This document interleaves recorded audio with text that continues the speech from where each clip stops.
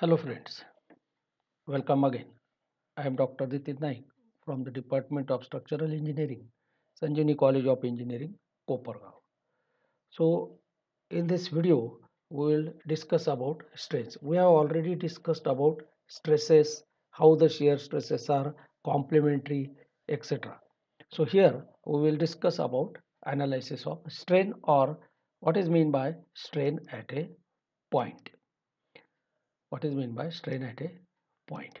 Now, as we know from the subject strength of materials or which we are studying in the second year of engineering, strain can be defined as change in any unit dimension per unit original dimension.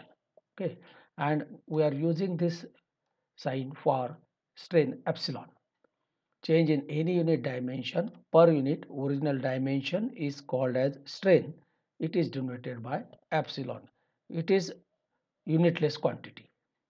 There are two types of strains, namely extensional strain acting in x and y directions, and second one is shear strain which act in a plane, say xy plane with reference to the figures given below. Okay, so we are having an element.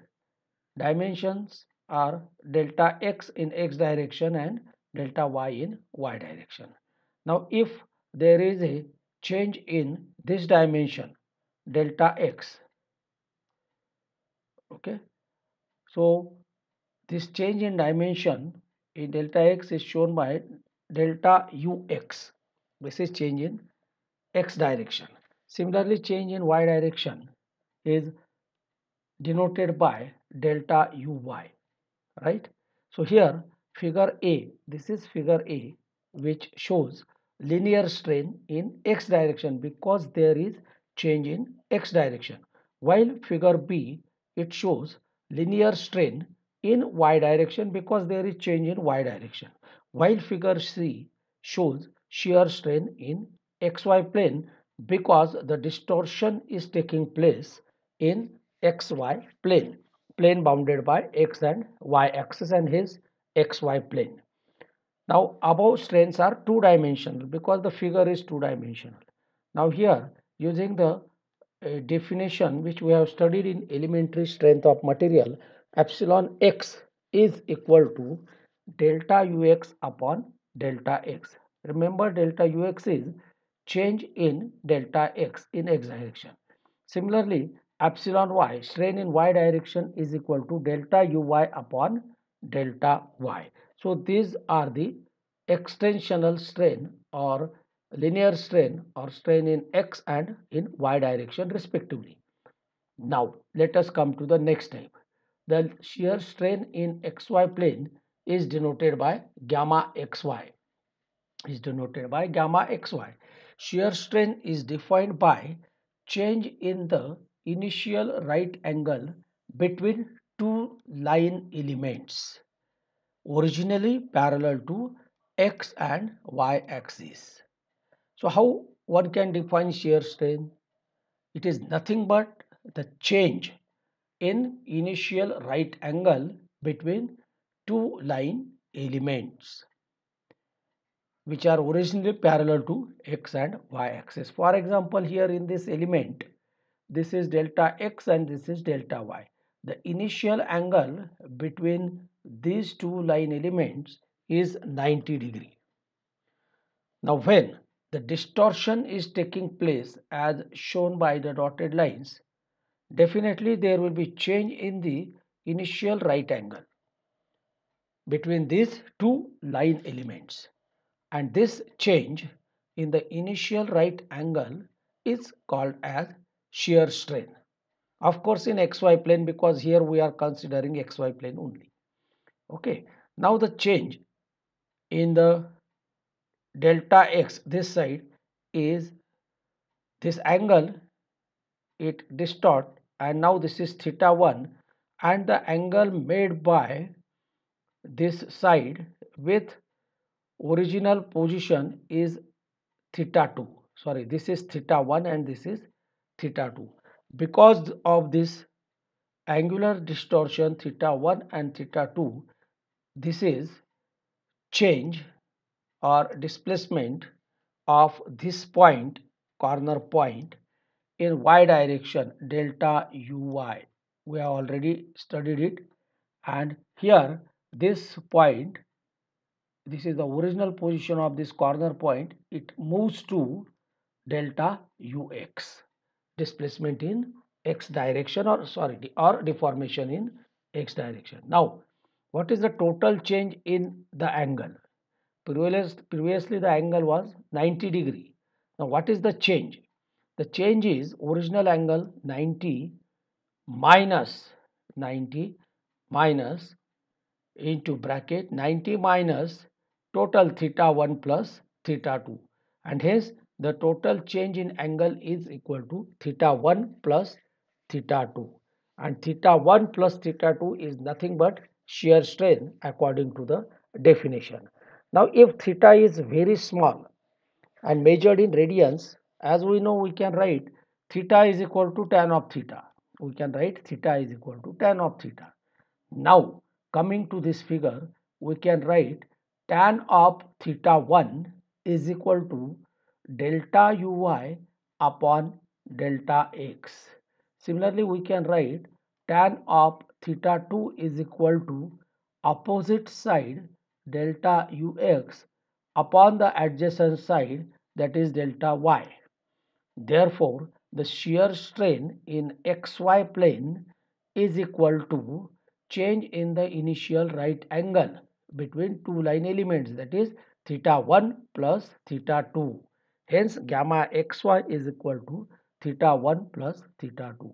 But theta 1 is equal to delta uy upon delta x, and theta 2 is equal to delta ux upon delta y, because we can write theta 1, tan of theta 1 is equal to theta 1, tan of theta 2 is equal to theta 2, and in this way shear strain can be defined.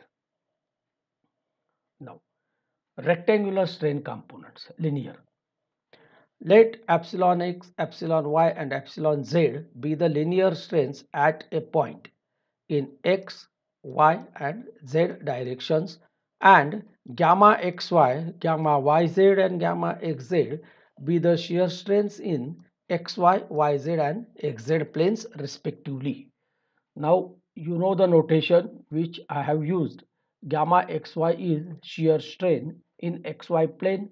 Similarly, gamma yz is shear strain in yz plane, and gamma xz is shear strain in xz plane. Okay, analogous to the rectangular stress components which we have already studied, the six strain components are called the rectangular strain components at a point. So we are calling the six stress components as rectangular component of stress. Similarly, we can call these six strain components as rectangular strain components at a point, and therefore strain at a point, strain at a point, to define strain at a point completely, at any point there are six strain components, namely epsilon x, epsilon y, epsilon z, linear components, gamma xy, gamma yz and gamma xz. These are the shear components. This is because we can write gamma xy is equal to gamma yx, gamma xz is equal to gamma zx, gamma yz is equal to gamma zy. This is similar to the complementary shear stresses. Okay, and hence the 9 strain components are reduced to the 6 strain components. Epsilon or strain at a point can be defined by these 9 components: epsilon x, gamma xy, gamma xz, gamma yx, epsilon y, gamma yz. But we can write gamma xy is equal to gamma yx, and hence the 9 components are now reduced to the 6 component. Here it is written similar to stresses, gamma xy is equal to gamma yx, and so on. So 9 strain components can be reduced to the 6 strain components, and hence the strain at a point can be defined with the help of 6 strain components. Now let U, V and W with the displacements at a point in x, y and z direction respectively.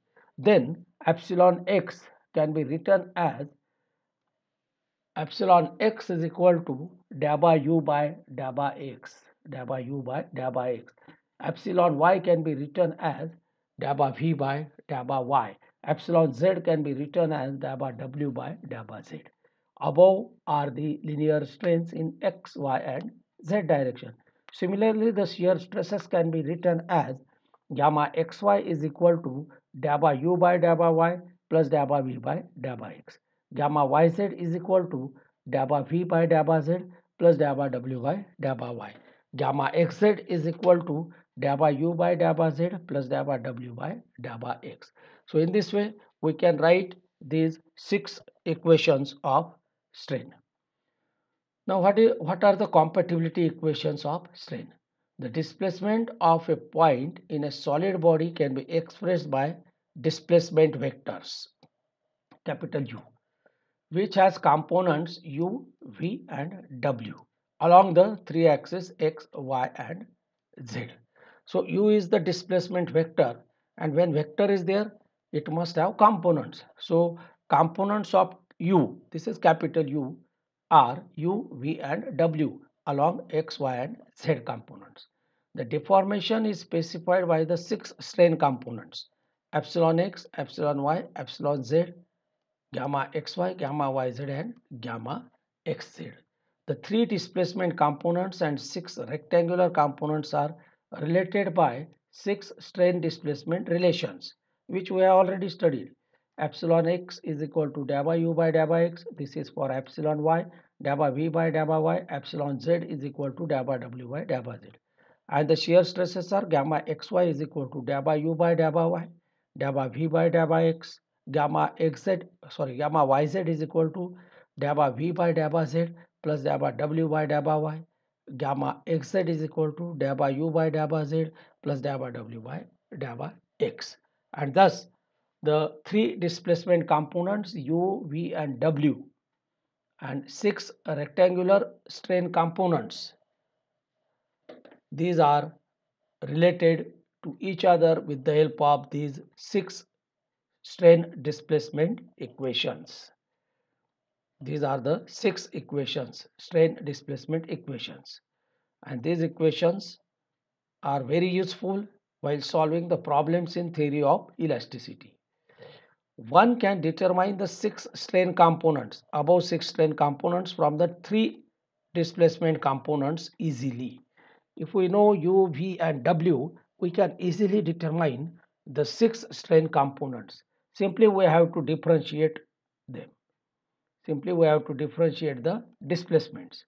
But if the reverse is asked, that is determination of 3 displacement components from 6 strain components, then the problem will be complicated. If it is asked to find u, v and w using epsilon x, epsilon y, epsilon z as well as the 3 shear strains, then it will be difficult as it involves integrating the 6 equations. Thus, the 6 equations relating the 6 strain components to each other are developed, and these equations are called as strain compatibility equations or continuity equations. So let us take a recap. Now we are having 3 displacement components and 6 strain rectangular strain components. These are related to each other with the help of these 6 equations. Linear equations, linear strain 3 equations and shear strains 3 equations. Okay, and these 6 equations are called as strain compatibility equations or continuity equations. Thank you.